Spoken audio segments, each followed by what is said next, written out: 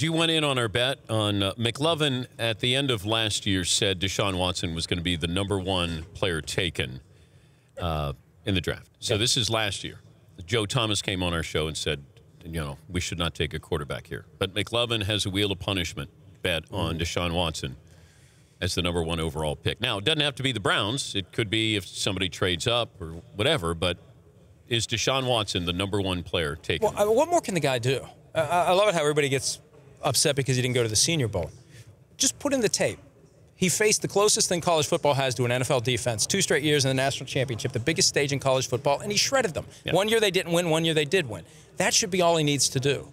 And if you're looking for somebody who's going to thrive on a big stage and thrive at the next level, I don't know why Deshaun Watson wouldn't be the guy. Now, I'm not ready to sign on for anything that's going to have me on the wheel of punishment. Look at McLovin. He's all smile. I love your answer, Mike. But I mean, I don't know why it's not, and I don't know why it wouldn't be.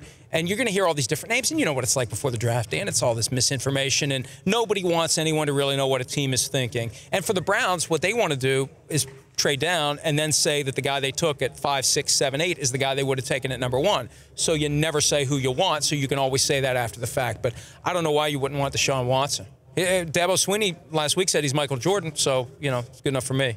Do you believe that? No. But it still sounds good. Okay. There's no Michael Jordan in football. You can't have a Michael Jordan when you have 11 guys on the field. I wasn't sure what he meant by that because I thought it was unfair to Deshaun Watson to say, this is – I mean, Michael became the greatest player of all time. And, Houston got the guy they wanted and Hakeem Olajuwon. It was Portland who took Sam Bowie. So that was it. It was one team who passed up on Michael Jordan. Maybe it was Michael B. Jordan he meant, the Friday Night Light actor, that he's going to be the next Michael B. Jordan. I mean, here's the bottom line, though. You need a franchise quarterback. If you have a franchise quarterback, you're going to be a contender year in and year out for 10 to 15 years, and there's only one reliable place to find one. It's at the top of the draft. Once in a lifetime, you're going to have a Tom Brady in the 6th round, or you're going to get a Tony Romo or a Kurt Warner undrafted. That does not happen very often. You get that high draft pick, and now, especially since you don't have to make that huge financial investment like it used to be, it's worth taking a shot. I don't know why the Browns wouldn't take a shot. They got to stop that. How many names are on that jersey now? It's like 28 names on the jersey of starting quarterbacks since 1999. They desperately want to find a guy that's going to be their guy for 10 or 15 years. Would you take Deshaun Watson?